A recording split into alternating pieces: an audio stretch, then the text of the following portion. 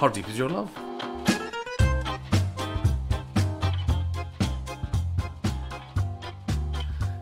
Hello, lovely listener, beloved listener, cherished listener. This is Hardeep is your love. And what are we loving this week, Nathan? Chicken thigh. Are you a thigh or a breast man? Oh, thigh. Every time? Yes. And that is why I love you. If I never had chicken breast for the rest of my life, I wouldn't notice it. I abhor chicken breast. For one reason. For many reasons. But, dear listener, you might appreciate this reason. They don't taste of anything. I'm sure they used to taste of something.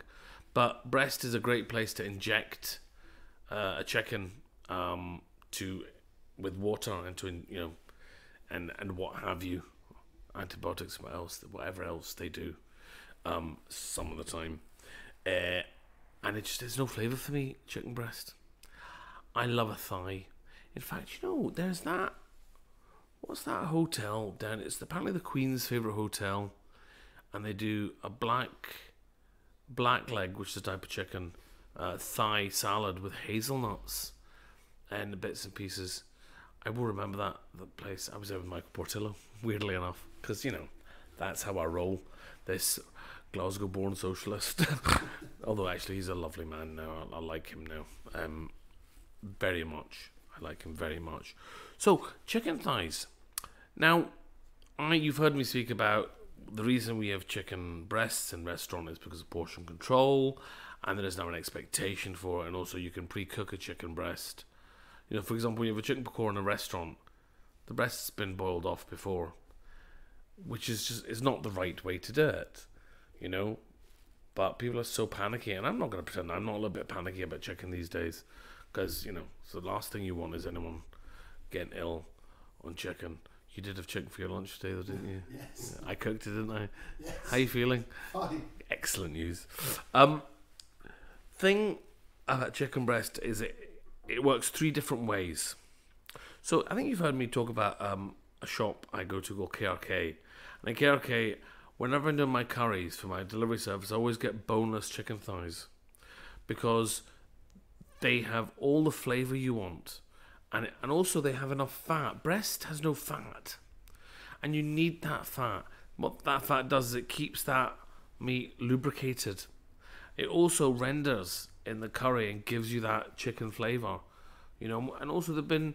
so, for example, the kind of Jewish chicken soup.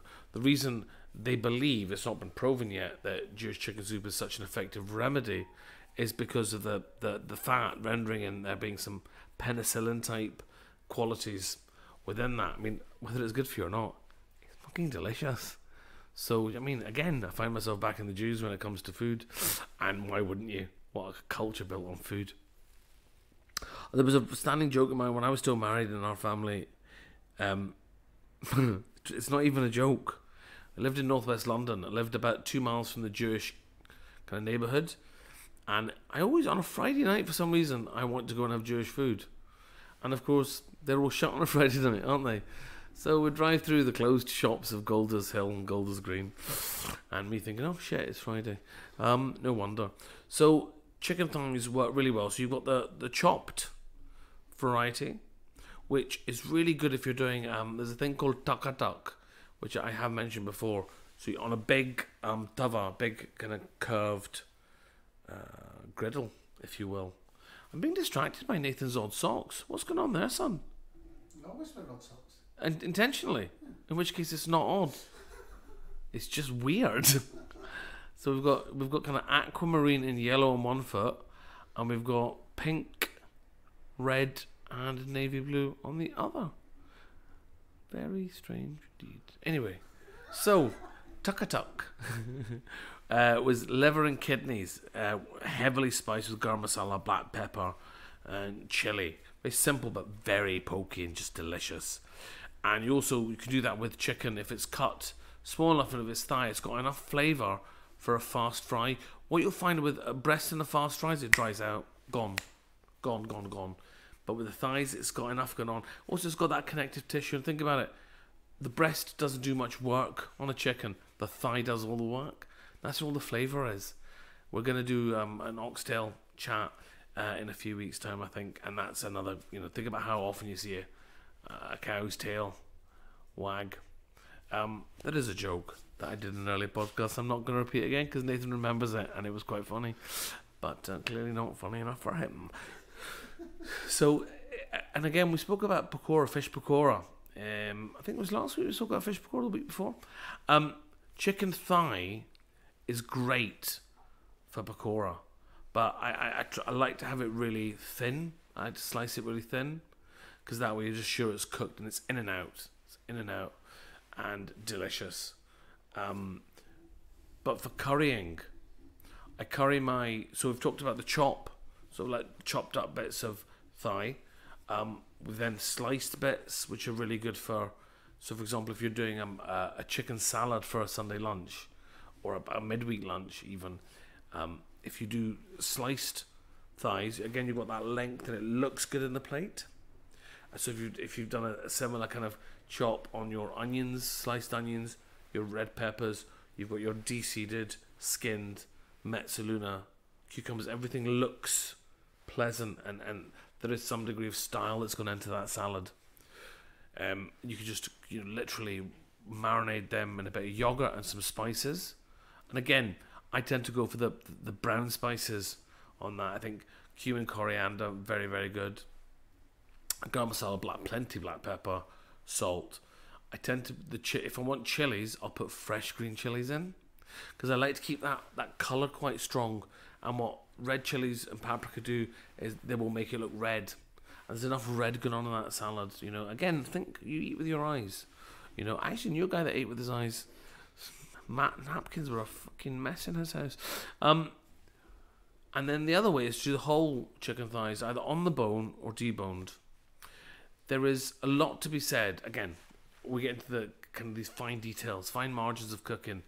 I love skin on, bone in chicken thigh. Jamie used to do a recipe, Jamie Oliver. It was brilliant. I mean, brilliant if you've got kids, kind of growing up kids in the week, all in one roasting tray. Chicken thighs, bacon, tomatoes, whatever else you want to chuck in, salt, pepper, olive oil, bang in the oven. I mean, 25 minutes, it's done. As long as you don't have any monster big thighs in there. And we all know about monster big thighs, don't we, Nathan? Nathan. You don't have monster big thighs. You've got the skinniest thighs in the world. They're quite muscly. They are muscly, but you've good legs. Anyway, enough flirting with Sparlink. So, and the skin, there's something about the skin on thighs that really... I love it when all my female friends, and it's predominantly my female friends, who won't eat the skin of chicken. And I get it. And when I get thigh chicken skin, I'm over the moon. We used to do this in the restaurant too for the butter chicken. When we would skin the chicken for other dishes, we would then lay it between two trays, oil it, salt it, and roast it quickly. And it would become like crispy skin. And it would break like crisps. And you'd put a shard of that on the butter chicken. It was a great idea. Utterly delicious. Stupidly delicious. So I love the skin.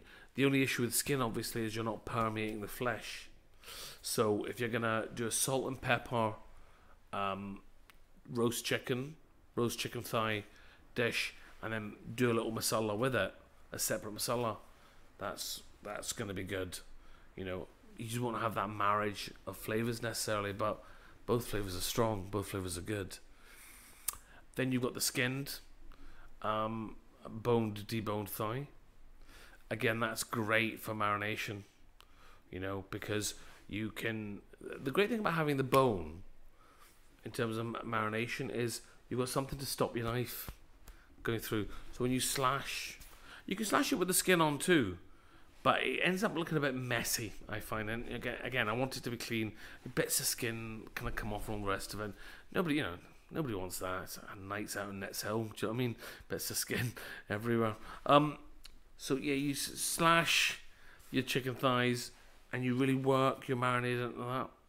And with yogurt, again, yogurt is so good. It's the acid in yogurt that's doing the job for you. Leave it overnight and you've got a delicious...